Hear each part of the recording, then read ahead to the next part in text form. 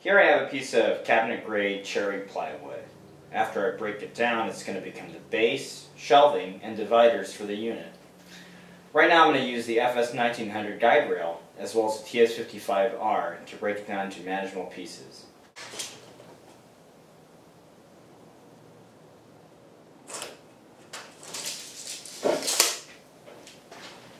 Referencing against the mark I just made, I'll lay down the guide rail. And the saw will cut right to that point where the splinter guard terminates.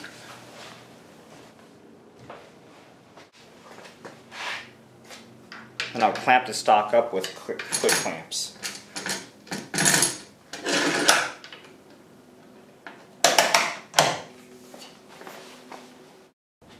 For optimal cut quality, it's important to set the splinter guard so that it's flush with the surface of this plywood. And that's going to keep the offcut side from tearing out. So just a quick safety note here. You'll see that I have my guide rail extended behind the plywood quite a bit, and this is to make sure that when I plunge the saw, the blade can completely plunge to the depth that I need to cut before contacting the plywood. And the reason for this is that if I were to actually plunge right here and the front of the blade were to contact the stock, it has the possibility to yank the blade down to full depth really quickly, and that could be dangerous. So the reason I like using the FS 1900 guide rail is that it gives me more than enough room here to safely plunge down and then cut forward.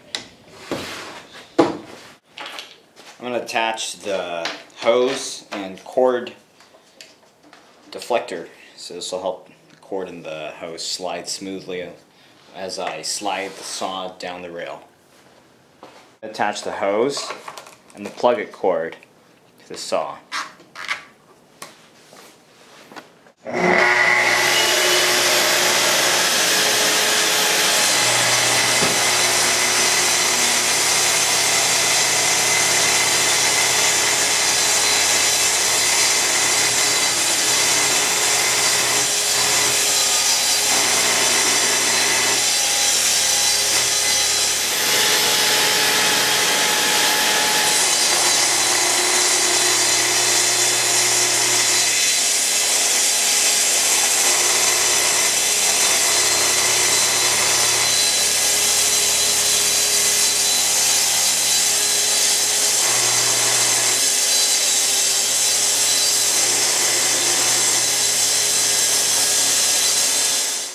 So these here are rail dogs, and they attach to the Festool guide rail, and this nut here slides into the T-track on the bottom of the rail, and this enables the track to utilize the holes on the MFT perforated top, and this will help me make a square cut.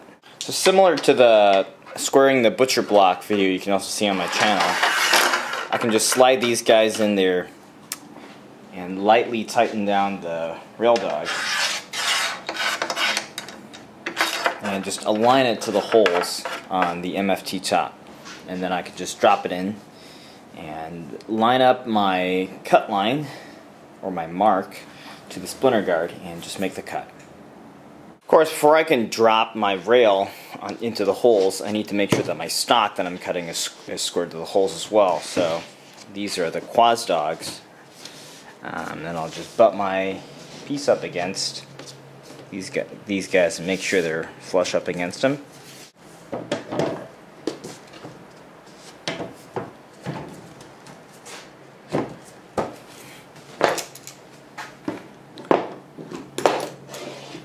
And just clamp everything up.